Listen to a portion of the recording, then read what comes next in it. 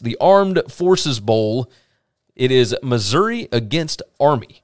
Now, at one point, I had a list of bowl game gifts, and I'm going to see if I've got them.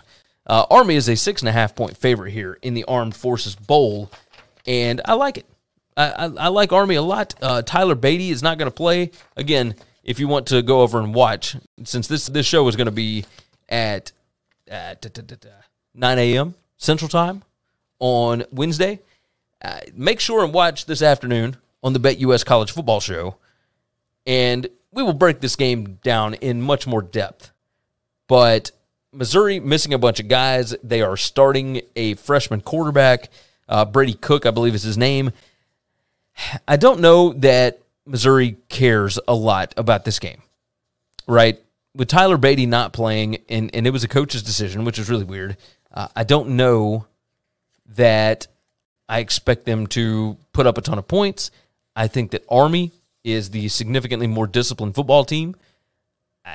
The line has gone from Army minus 3.5 all the way up to 6.5, and I still kind of think that I like Army here because I think they're going to be pissed off about the way that they played last week. So the gifts on this one, by the way, Gift Suite, action face figure, I don't know what that is, a Google Chromecast, and a commemorative football.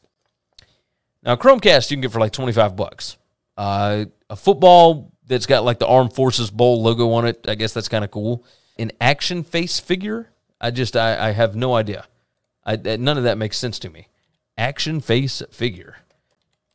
Army is going to be able to run the football on Missouri. Missouri's rush defense has been significantly better as of late, but action face figure.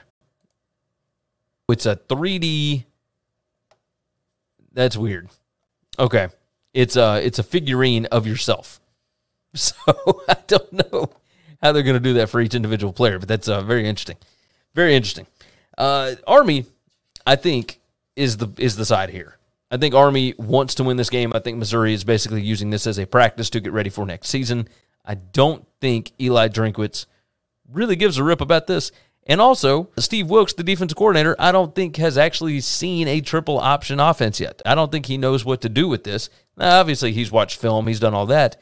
But it's a lot tougher when you haven't ever played against it. There's not a lot of triple option offenses in the NFL. I will say that. So give me Army to cover the 6.5 here. But I don't know if it's going to be an official play. We'll see. Tune into the BetUS College Football Show, and I'll let you know on there. Thanks for listening to the Winning Cures Everything podcast. The website is winningcureseverything.com, and if you want to connect with us, we're on Twitter at GaryWCE, at Chris B. Giannini, at Winning Cures, or you can email us, Gary at winningcureseverything.com or Chris at winningcureseverything.com. Subscribe everywhere you need to subscribe, and we'll see you soon.